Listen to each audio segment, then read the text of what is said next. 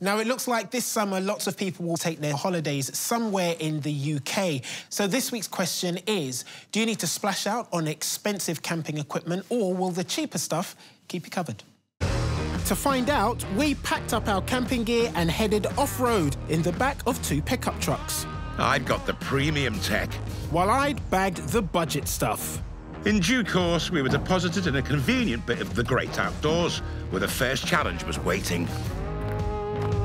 Oh, clue! OK, Craig and Otis, getting shelter quickly is vital when camping in all weathers. So your first task is to pitch your tents against the clock. This is going to start badly, dip in the middle, and the least said about the end, the better. Let's go. My premium tent comes from the famous Scottish tent makers Van Gogh. It's the F10 Krypton UL2. How much is it?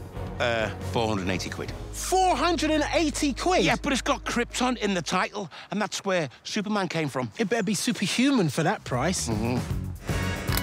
While my budget model comes from French manufacturer Forclaz. It's the Trek 500 Fresh and Black and costs just £130, so almost a quarter of Craig's posh tricks and sticks. Talking of sticks, my poles are all connected together. Hang on, mate, shush, I'm trying to get a signal. So the basic frame is easy to fathom out. Kind of sorted, really. And the inner tent then simply clips onto it. Coming in. Unlike Craig, I have to thread my poles through the fabric, which is a bit fiddly. Why won't that go in? However, once that's done, the finish line is in sight. I, on the other hand, still have work to do. Take it this goes over the top. Because my rain sheet comes as a separate layer that has to be arranged carefully over the frame. I'm not that far away, I don't think, Otis. What about you? Yeah, all done, mate. In fact, my top-notch tent took nearly 5 minutes longer to put up than Otis's economy model. Oh, well done. You're beating me, then. I've got to say, Craig, on the surface of things, mine looks better than yours. Nice and spacious, mine, though. Does your Van Gogh have blackout fabric? No, it doesn't. Ah, see, mine does. So if we were camping in the land of the midnight sun, I'd be getting sleep, you wouldn't. Well, we're not in Norway, Otis. And forget any chance of kip, because we've been told to test our tent's waterproofness, starting with my Van Gogh. I'm going for the seams, mate. Yeah? Water always gets in the seams. Nah, not these seams, mate. They're taped, which should make them 100% waterproof. And it looks like they are. Quite impressive, really. But could the same be said of my much cheaper Forclaz? Well, for 130 quid, yours seems to be doing the business, doesn't it? Well, that's probably because they test their tents in tropical storm conditions. Nice and dry in here, mate.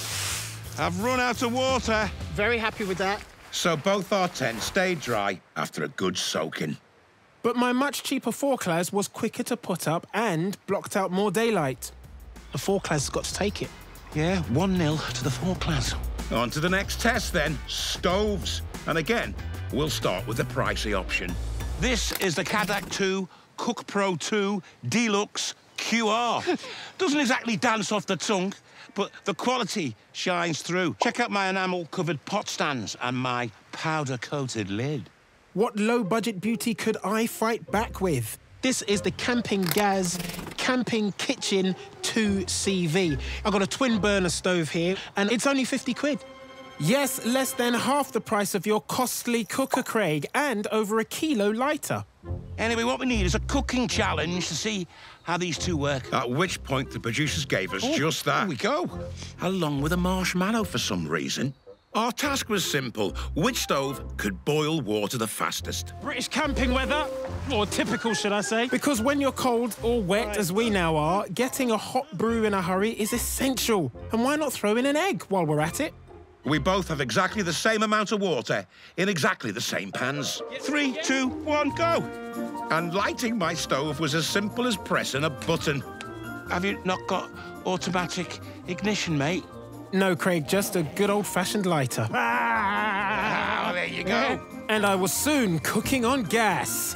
Slowly, but eventually... Ooh, we're close. Starting to get a few bubbles from the bottom rising to the top of the pan.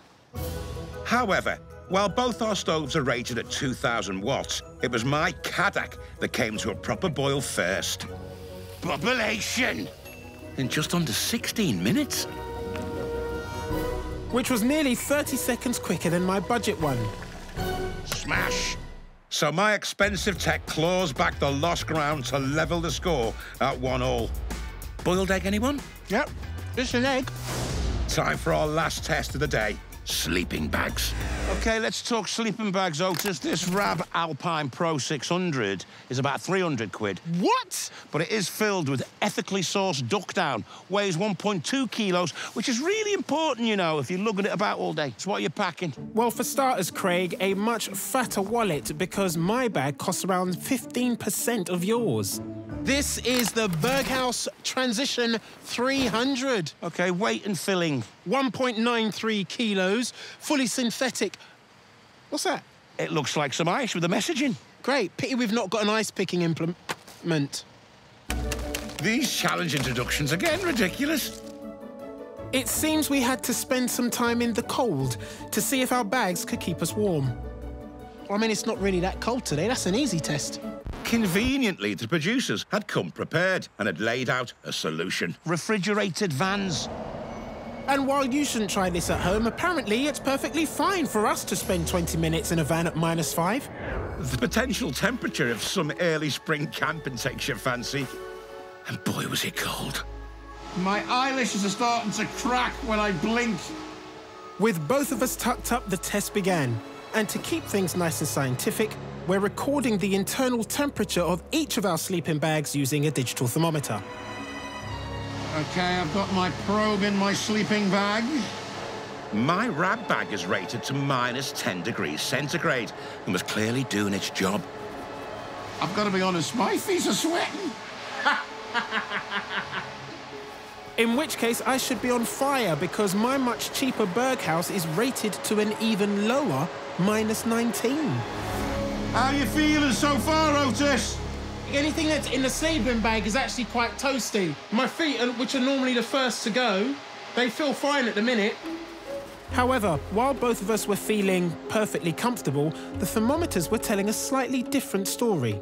My bag was registering a very decent 16 centigrade.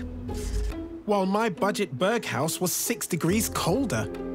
I'm only at 10! So maybe it isn't quite so efficient. However, it was still keeping me plenty warm. I'm really bad in the cold, and this is almost making it a joy. And with that, our challenge was complete. Gotta say, cheap tech did pretty darn good.